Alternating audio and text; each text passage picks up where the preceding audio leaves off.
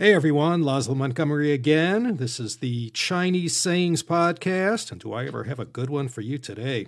Mén Tíng Ruò Shì, a chengyu that comes straight out of the Zhanguo Ce, the Annals of the Warring States. That was written during the Western Han, so it's pretty reliable. Warring States period of the Eastern Zhou lasted 490 to 221 BC, roughly the passing of Confucius to the unification of China by Qin Shi Huang.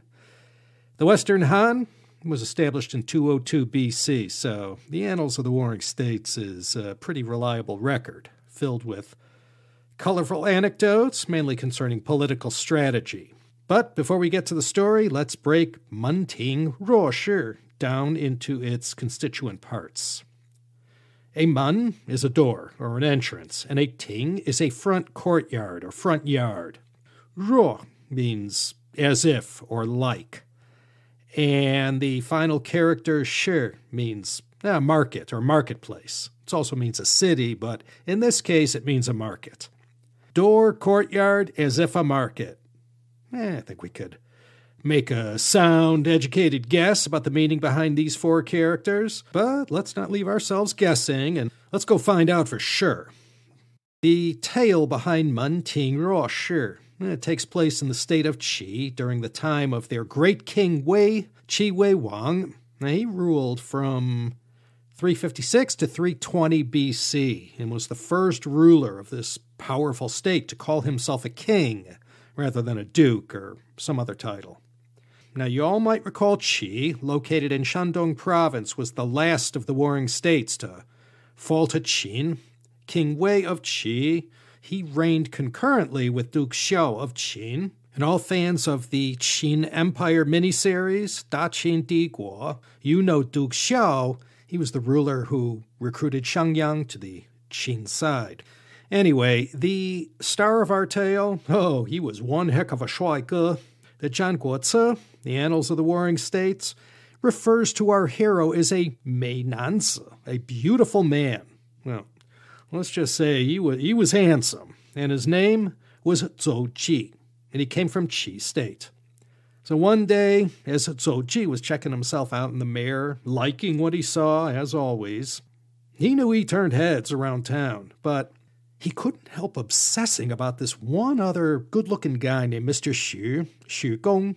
Now, he himself had heard folks around town often remarking on Mr. Xu's dapper good looks. And as Zou Ji gazed at his reflection, he wondered, who was more attractive and handsome, himself or Mr. Xu? So he went back to his wife and he asked her, "Dear, who do you think is better looking, me or Mr. Xu?" His wife replied without hesitation, "Mr. Xu? Oh, he's nothing compared to you. Nobody in their right mind would ever choose Xu Gong over you." But his wife's endorsement wasn't enough for Zou Ji, so the next day he went to his concubine and asked the same question, to which she replied timidly, "Oh, how can Mr. Xu hope to compare with you? You're much better looking." Well, the next day, Zou Ji, he still had these nagging doubts. So he had a friend over for dinner, and over the meal, Zou Ji put the same question to his companion. Now, his friend, who happened to need Zou Ji's help with something, well, he replied with a smile, "Ha, Lao Zou, you're a much more attractive man than Mr. Xu." Well, although his wife, concubine, and friend had all told him that he was far more handsome than Mr. Xu, Zou Ji didn't entirely believe them, and he remained suspicious of their remarks. Well, as it happened, the next day, Mr. Xu himself came to visit, and Zou Ji had the chance to really get a good look at him.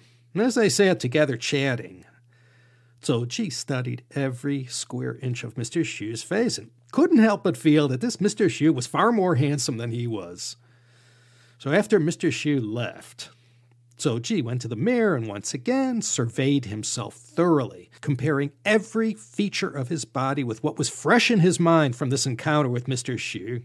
And the more he thought about it, the more certain he became that Mr. Xu was by far the better looking of the two, and he was not happy. And that night, Zou Ji, he couldn't sleep, and his mind kept returning to the same question. If Mr. Xu was clearly more handsome, why had three people told him otherwise? Well, after much contemplation, fulmination, and reflection, it dawned on Zou Ji. His wife had told him he was more handsome because, well, she was biased towards him. And his concubine had told him he was the more attractive one because, well, she was afraid of him. And his friend told him he was more handsome because Zou Ji knew he wanted something from him. So from this incident, Zou Ji drew a profound conclusion. If a nobody like him received all this flattery, imagine what it must be like for the ruler of a country. He'd be surrounded by even more flatterers than himself, and thus would be even more vulnerable to false counsel. So the very next day, Zou Ji went to the Qi court in Linzi. He told his story to King Wei of Qi, and he concluded his time with King Wei by imploring him, for the good of the state, to place more value on the criticisms from his officials and from the people, and to pay less heed to the endless stream of compliments from all these flatterers who secretly wanted something from him. And King Wei, he saw the value of Zou Ji's words and promptly issued a decree saying, "From this day forth, he who dares to criticize my actions to my face will be rewarded highly. He who dares to criticize my actions via letter will be rewarded moderately. And he who criticizes me behind my back, but whose opinion reaches my ears, will receive a smaller reward. And these measures shall apply no matter whether the dissenter is a commoner or a courtier." And after this incident, wouldn't you know, so many people, commoners and courtiers alike, ran to the Qi royal court to issue their criticisms. King Wei's front gate and courtyard became as crowded as a marketplace on market day. That's right here in the Zhanguoci, it states that so crowded was the entrance to the royal palace with people wishing to petition or criticize the king. The Mén Tíng, the courtyard to the entryway, was Ruò Shì, like a marketplace, which usually quite bustling. And as just a follow-up to the story, as the chapter covering Qi state from the Annals of the Warring States goes, so many people came forward to express their criticisms and complaints to King Wei, and so valid were many of the criticisms, well, they were taken into consideration by the Qi court and implemented throughout the land.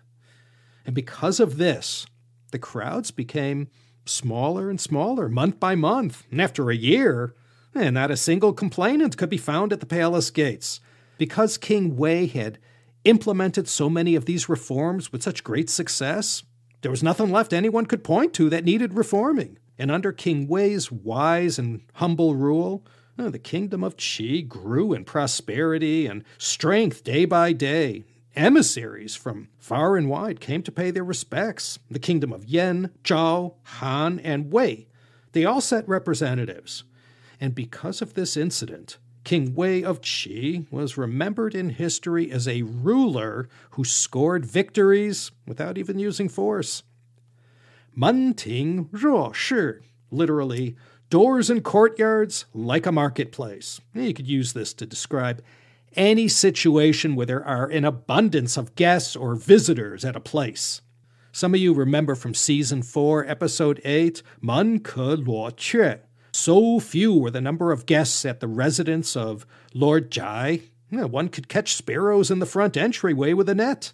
So that's sort of the opposite of Mén Tíng Ruò Shì. Oh, and one more thing. Do you remember Lord Meng Chang from Season 1, Episode 7? Ji Ming Go Dao. Well, King Wei, he was his grandfather. Just saying. Lord Meng Chang, he was the one with the huge entourage. Okay, enough of these factoids. I doubt that one will ever make it to Jeopardy. So let's wind things up here. Mén Tíng Ruò Shì. When some places are so crowded that nobody goes there anymore, well, this is a good one to use. Mén Tíng Ruò Shì. Keep that one in your utility belt. You never know. All right, thanks for listening, everyone. On behalf of Emma at the spacious Chengyu Yanjiu Zhongxin and ourselves, this is Laszlo Montgomery signing off from Los Angeles, California. Hey, come visit June, July 2026. We got the World Cup coming to our fair city. That's not a paid endorsement from FIFA. So take care, everyone, and I look forward to speaking with you again next time for another enlightening episode of the Chinese Sayings Podcast.